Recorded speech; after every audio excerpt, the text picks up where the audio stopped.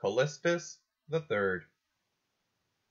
Alonso Borgia was born in Sativa, near Valencia, of an old Catalian family, January 13, 1378. A brilliant professor of canon law at the University of Lerida, he was made canon by Antipope Benedict XIII. After that obstinate Spaniard died, Alonso used his influence to reconcile his shadow successor, Antipope Clement VIII, to Pope Martin V. Martin made him bishop of Valencia, and Alonso showed his loyalty by refusing the position of royal Aragonese envoy to the schismatic council of Basel.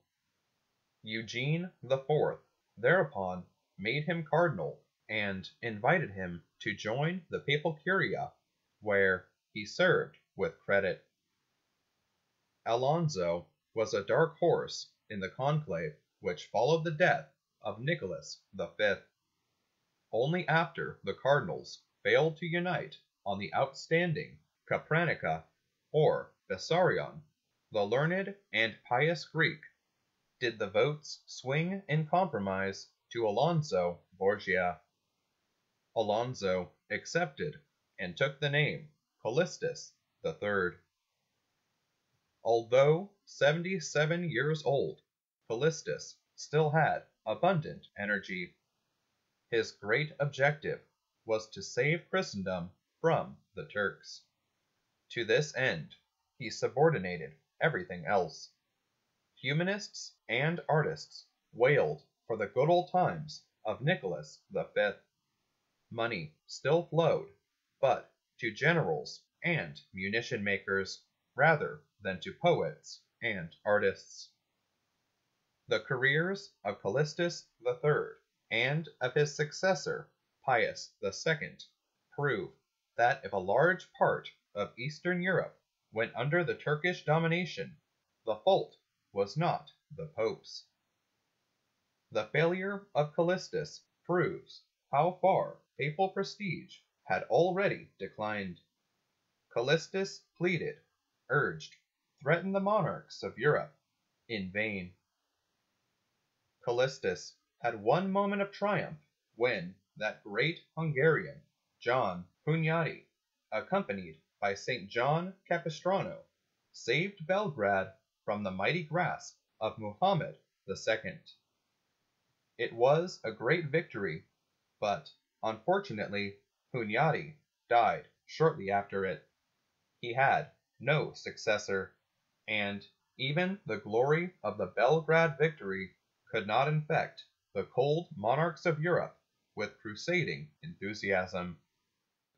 Absorbed as he was with the crusading idea, Callixtus still found time for an act of justice.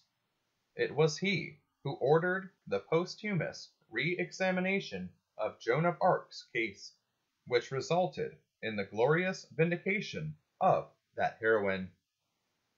A man of austere life, Callixtus was in many ways a good pope. Unfortunately, he had one defect, dangerous in a spiritual leader. He was overfond of his family. Catalians flooded to Rome to enjoy papal favor, much to the disgust of the Romans. Callixtus created two of his nephews cardinals at an early age.